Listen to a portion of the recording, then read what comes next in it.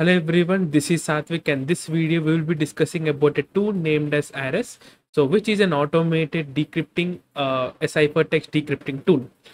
So without getting any delay, let's dive into the video.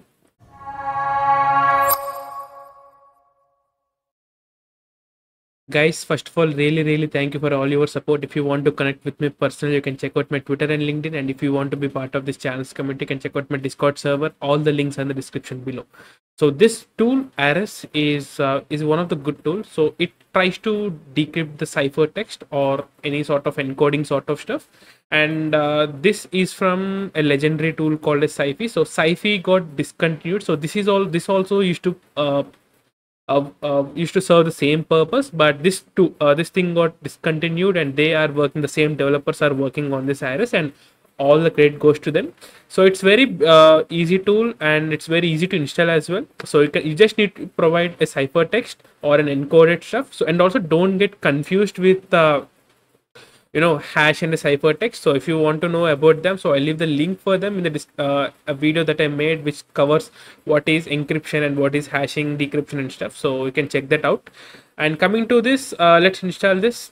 So it's very simple to use. You can even provide in a file and everything. So okay, so let's go to this releases section.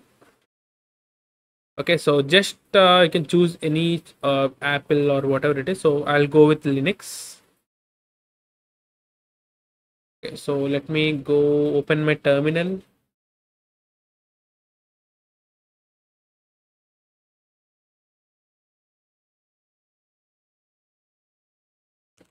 CD downloads.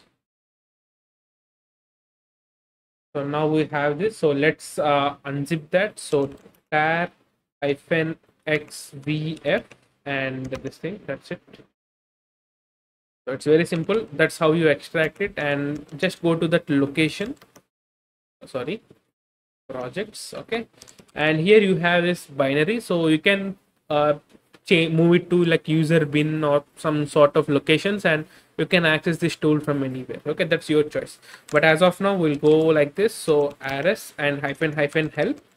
So as of now, if you come back, like this only supports few like encodings and stuff, but the developers are actively developing this thing, so you can expect more and more more and more support for encodings like this algorithms and sort of stuff. So you can go and check them out here. So okay, so this have like some sort of stuff. So let me show you some few stuff here. So that's how you do it. So basically you provide -t, and let me get a ciphertext for you. So I do have a Morse code here. So you can see it asks you something like this, like I think the plain text is English text and possible plain text is subscript. Yeah, that's the answer. So if not, then you can hit no, like N, and it rechecks that. Okay, so it's cool. And the reason why this is going to be useful is like this yes or no is like sometimes you find a code like a ciphertext or encoded text which has like a multiple base 64 encodings applied over there. So I'll show you that as well. So I'll try to get a text here. So I'm using this cyberchef, and I'm trying to get it. Okay, so I got a ciphertext here, so which is base 64 encoded. It's an encoded text. So let's try this once again. So this thing got encoded several times. So let's see whether it can find it or not. So this is not the possible text.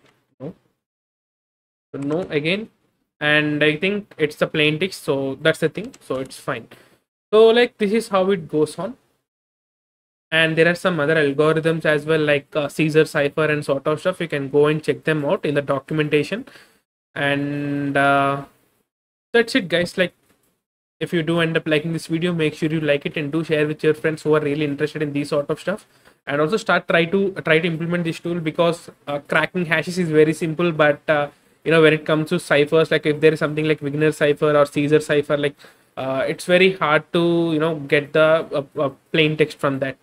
So if you use a tool like this, and also if you want, you can also check this Cipher tool. Cipher tool has more access to more algorithms and stuff, so you can use that as well.